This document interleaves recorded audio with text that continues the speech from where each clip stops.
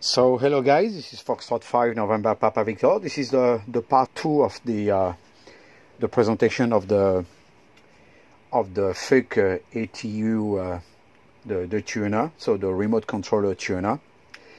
So here this is the almost the final release. So this release is only with a manual tuning. So I remove currently the automatic tuning. It's not because it's not working, but I need to perform additional tests on it. As I said in the part 1 video, that currently the manual tuning is sufficient for me. I don't need currently the automatic tuning.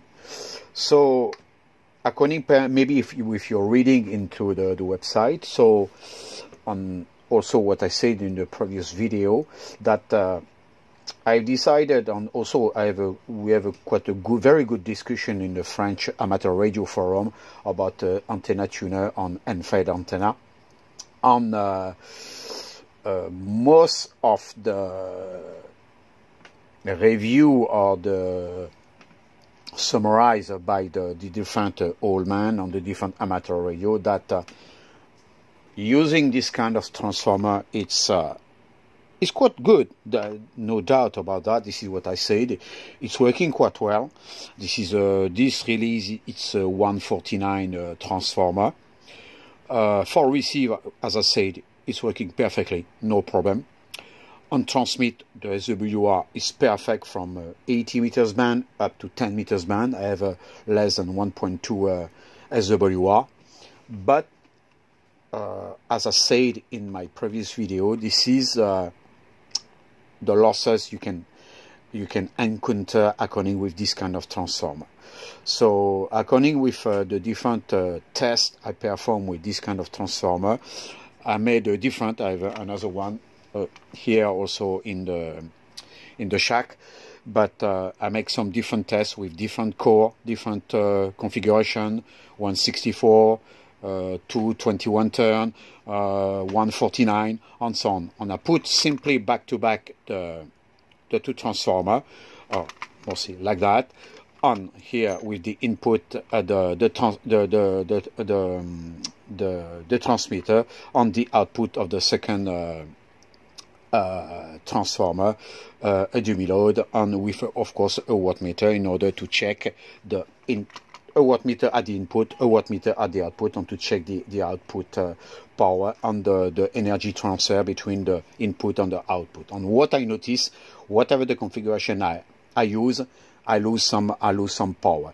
On the lower band, it was not so critical. I lose about 1 dB power, but above 20 meters band, the loss are quite significant. Now, when I reach 15 meters, on 10 meters band, the loss can be up on more than 50% of the energy is lost into the transformer. So it's quite a concern, especially if you are using a low power on this kind of thing. Losing too much energy is not maybe the most the thing you are looking for. So according with what I said in the previous video, so I decided to move to a more efficient transformer. There is so many efficient many transformer, many antenna. You have the Zeppelin antenna, you have the Fuchs antenna. On the Fuchs antenna was something I was looking for. And I find some different information on the net. Of course, a Fuchs antenna, it's I think it was invented last century, in the 1920 or something like that.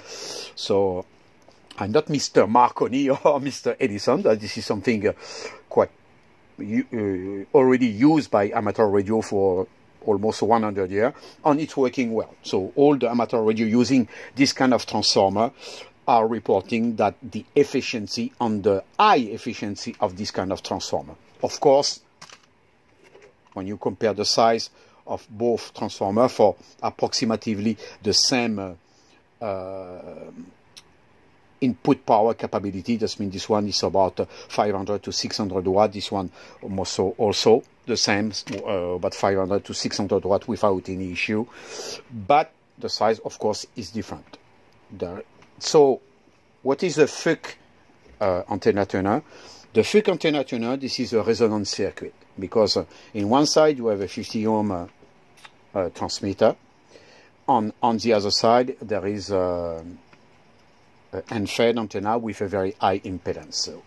So of course, the Fuchs antenna tuner was designed during the last century, when we were using, all the amateur radio were using tube transmitter with a P network with like your amplifier, tube amplifier. And most of the times they have directly the antenna plug into almost plug into the transmitter. Nowadays it's a little bit different, because we're not using this kind of technology, and mostly our transmitter are not the same. They are not using tube anymore. They are 50 ohm at the output, and we are using coaxial cable in order to feed our antenna. Therefore, there is, with some variant, with some adaptation, you can also use this kind of tuner in order to feed your antenna through a coaxial cable onto the Endfed antenna. So I have decided to move to this antenna tuner, and to make it with remote control capabilities. So, according with the remote control capabilities, I'm using a ESP 8266 microcontroller. So this is a microcontroller using also Wi-Fi.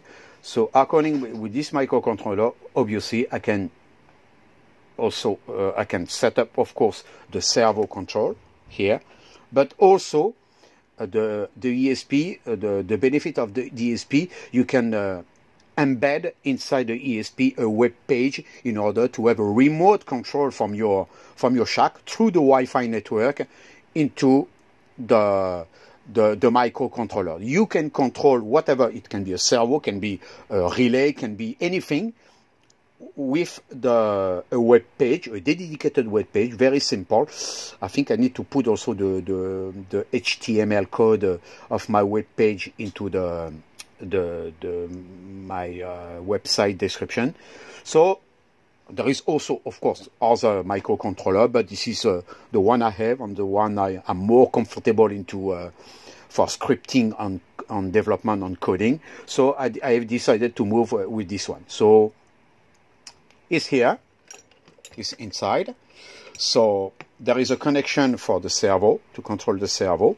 Here, what you have inside, you have the LC network. So here, of course, it's in fact, it's already a transformer, but the air core transformer.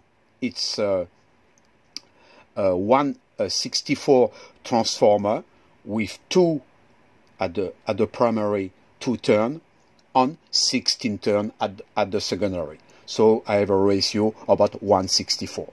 So according also with the network, both component, that means the capacitor and the inductor, this is the main inductor, you have the LC resonant circuit. This is a LC resonant circuit in order to feed your antenna and to tune your antenna. But your antenna, obviously, it cannot be any line. It must be resonant at the frequency you are planning to use. This is also the main requirement or constraint. It depends in which side you are. So this is basically, in fact, when you have a look, it's bulky, of course, because the design is completely different compared to this design, but the efficiency is clearly far better. So here I'm using, can show you, there is a teeny relay in order to connect or disconnect the servo, the power supply of the servo, because as I said in the initial video, the problem with this kind of servo that they are very sensitive with the RF and the HF. So that's the main issue. So when you tune your your antenna, you need to use about 10 to 15 watt. After, I'm sure it will depend what kind of servo, maybe the brand or the quality of the servo you are using. I'm sure it can be different according with that. Therefore, according with the feeding of the servo for the power supply on the PWM in order to control the servo, I put some inductor, 47 microhenry inductor, and some decoupling capacitor. I put also some decoupling capacitor also here for the power supply. I put here, this is the main power supply feeding. So I put 1000 microfarad decoupling capacitor. You can put other value, it's not so critical, but I think between 1000 to 3000 microfarads is something quite good. Here, this is the extension for the Wi-Fi antenna. In my website, I put the wiring for the Wi-Fi antenna on here. It's simply a teeny dipole for the 2.4 gigahertz frequency. So when you look carefully to this design, in fact, so of course, sorry, there is a enclosure. It's a Hammond box to protect against the RF. So the design is very simple. So I'm going to show you quickly. So I put in my lab power supply. So it's 12 volt power supply. Sorry.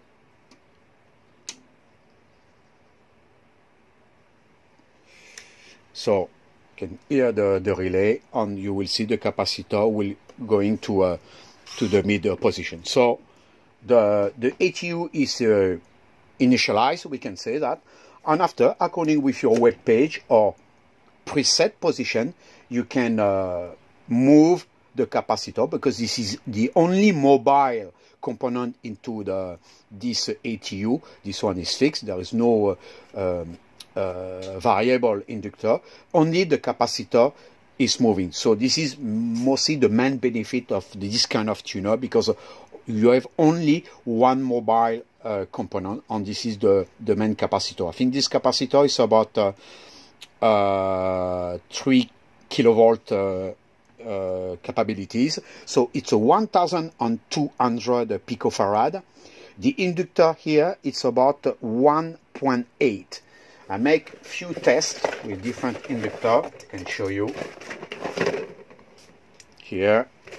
You see, I make a lot of tests with different size or value for the capacitor, the inductor. Sorry.